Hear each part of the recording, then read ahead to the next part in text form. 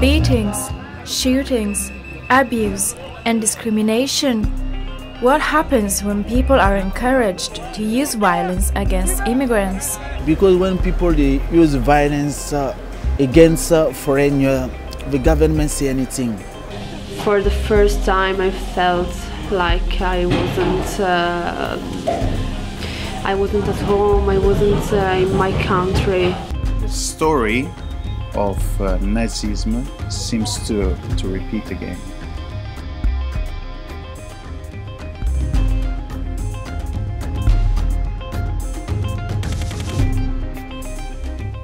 On March 4, 2018, Italians went to the polls.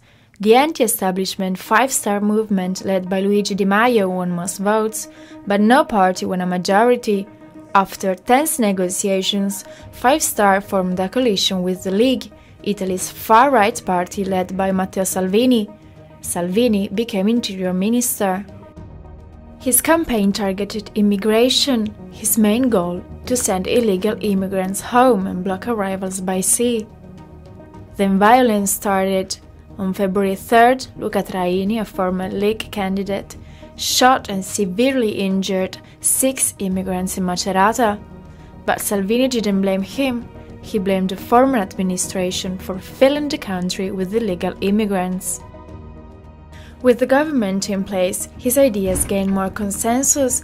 The Salvini decree law was passed and made it more difficult for refugees to get a permit to stay. He said an invasion was underway and that Italians had to protect their traditions. He said that Italy needed a mass cleansing, street after street, with force if necessary. By sharing articles on Facebook about immigrants committing crimes, Salvini managed to persuade many of his followers that all immigrants were criminals, that they were too many, and that they were causing all the problems in the country. So violence intensified. There were incidents of people shooting migrants from cars and balconies, and some beat them up in trains and buses. Teachers started discriminating against black children in schools. Salvini never publicly condemned any of them. According to Lunaria, an anti-racist association in Rome, there were 19 violent attacks from April to September 2017. During the same period in 2018, the attacks were 68. The Parti Radicali counted 83 racist aggressions from June to December 2018. In Milan, I met Huda Latresh. She was one of the first victims of racial hatred. She was targeted for being a Muslim. Huda's 20 and has lived in Italy for 17 years, but she was born in Morocco. She's a law student, and on the 6th of April she was in the metro going to a lecture. There was a man who started yelling at me and shouting Islamophobic words and sentences, and he was very, very aggressive. I was really frightened, and I'm also asthmatic, so I panicked. And fortunately, people on the train helped me and surrounded me. So the man wasn't able to touch me, but it was evident that he had the intention of hurting me, really. I was really afraid, really afraid. For the first time, I felt like I wasn't at home. I wasn't in my country. I was afraid of going out. For a bit, I didn't take the metro because I was afraid of something pushing me or something like that. There are always stereotypes and prejudices that we can take away by talking with people. In Turin, my hometown, I talked to Fabrizio Ricchia. He's the regional councillor for the League. He said Italy was not a racist country, but that people were tired of the situation. I don't think there is a real problem. Almost 1 million people, 99% is a good person, but I'm sure that almost 1% I can find criminal, and this criminal killed, raped, and makes a problem to the society. Then I went to Rome to talk with Grazia Naletto from Lunaria. She helped researching the Lunaria report on racism. They based the report on information collected from media sources, civil rights organizations, and direct accounts they received from victims. She says it's difficult to estimate the number of cases because many people decided not to report. We have a process of normalization of discrimination and racist attacks. And there is a problem of diffusion of discriminatory behavior. During the summer, when we had some news related to the arrival of a new migrant by sea, this period there has been rhetoric very aggressive, and this rhetoric online had a big consensus, and in the same time we had many racist attacks. So we think that there is a link.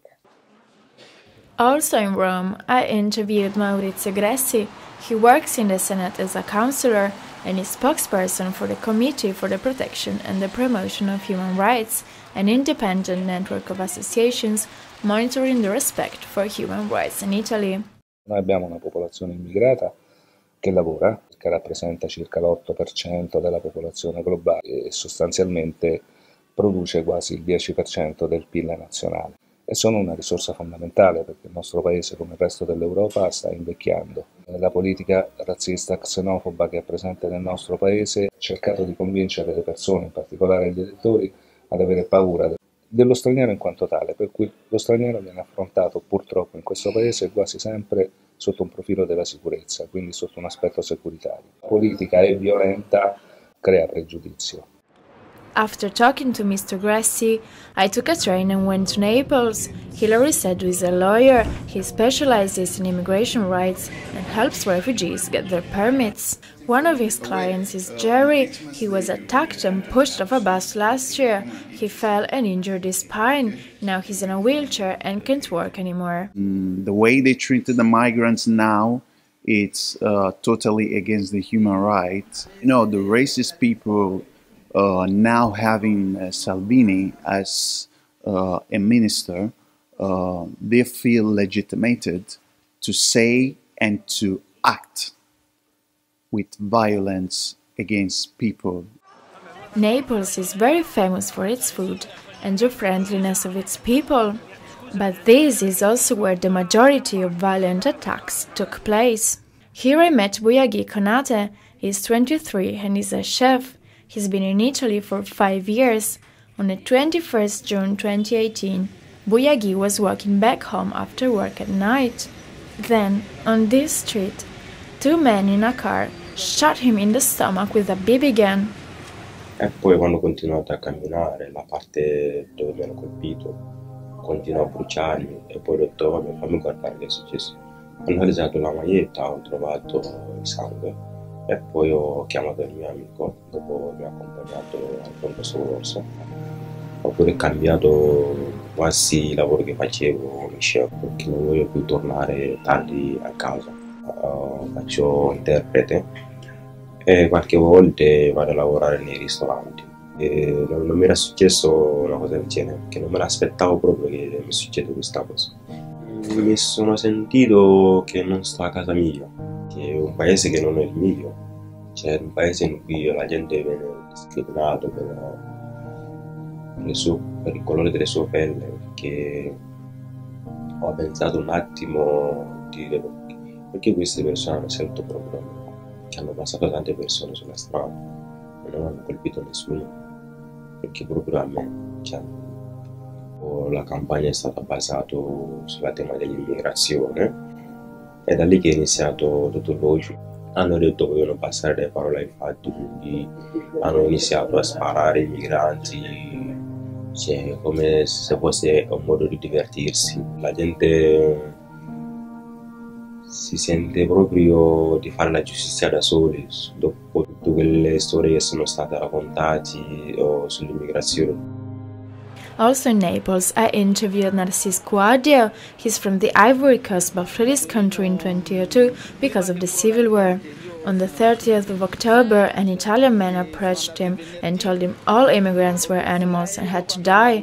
Then he started to beat him up with a baseball bat. Moments later, 2 other men arrived and started to hit him in his legs and his chest. Narcís told his friends not to react, and then they took him to the hospital. He says he's not afraid of Salvini, but of the people who follow him. Now they see one person which have the same idea to them. If they use violence, this government don't say anything. For them, the government sustain the violence because we can't defend ourselves here. They beat you on the road or something. Only thing you can do is to call the police. It's not every time the police, when you call, they came to save you.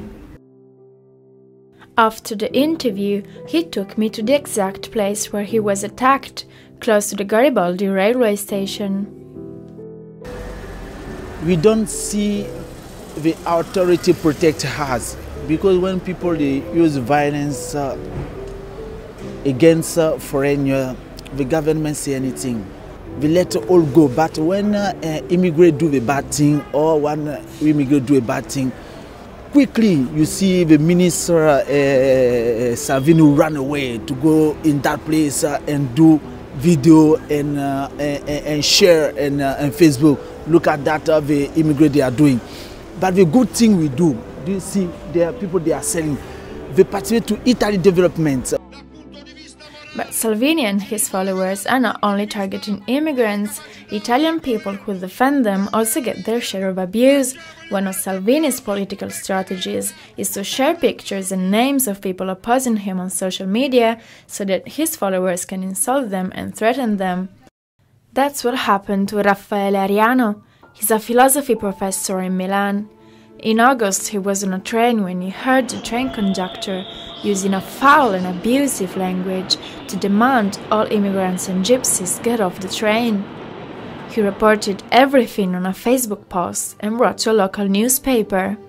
Over the next few days, he received up to 50,000 comments and messages. People were telling him to die and threatening to hurt him and his family. So neo-fascist Italian groups on Twitter and Facebook had started talking about me and linking my post, and also accounts connected to Lega Nord.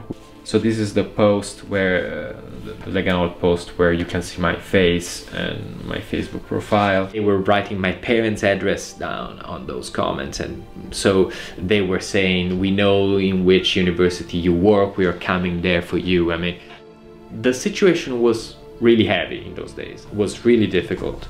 For a month or less, I basically went from my apartment to my parents' apartment to my girlfriend's apartment. We wouldn't have heard something like that even only 1 year ago.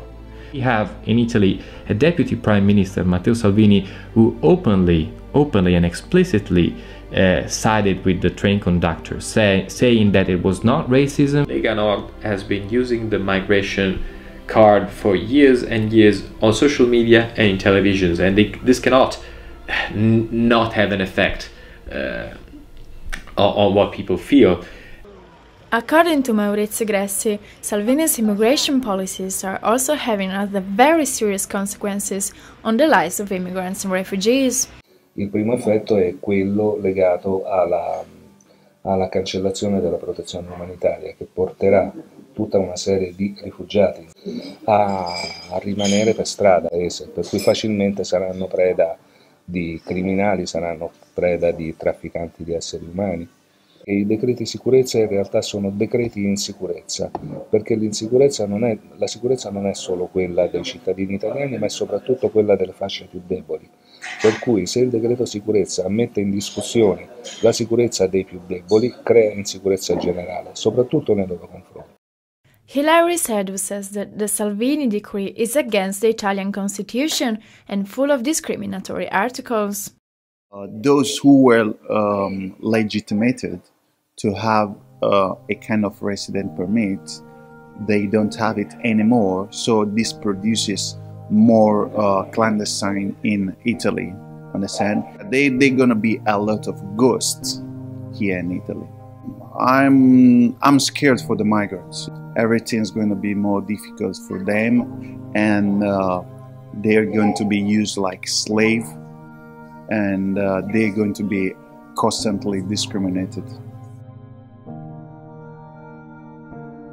Violent attacks did not stop in 2019. They are still happening today. The attitude of Italy's far-right government means that violence is unlikely to stop anytime soon.